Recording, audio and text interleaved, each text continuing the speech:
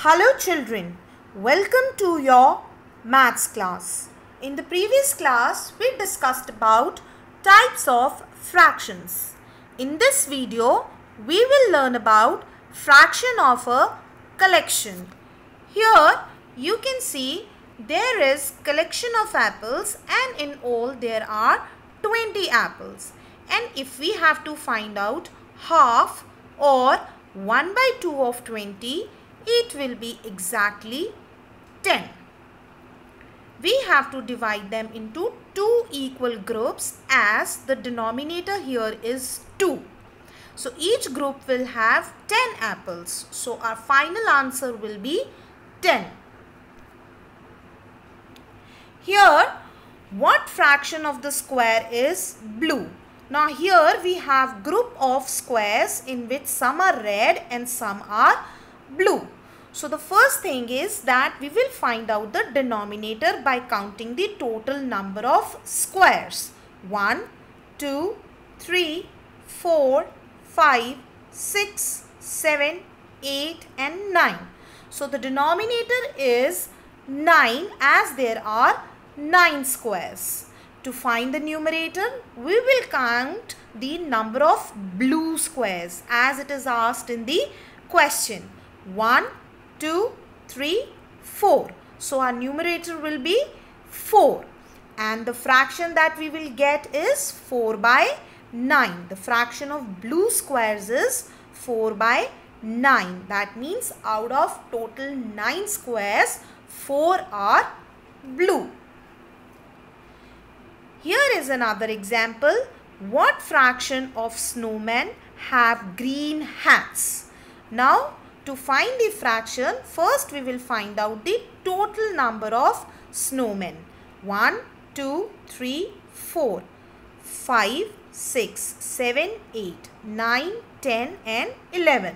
So in all there are 11 snowmen and the one who are wearing green hats are 1, 2, 3, 4 and 5. So 5 is our numerator and denominator is 11. And the fraction is 5 by 11. The next one, what fraction of these birds are parrots? Now there are two types of birds in this. 1, 2, 3, 4, 5, 6 and 7. Total are 7 and out of that some are owls and some are parrots. We have to find out the fraction of parrots. 1, 2 and 3. 3 are parrots. So the fraction formed here will be 3 by 7 as 3 are the parrots and total number of birds are 7. But every time it is not possible for us to represent it in a picture form.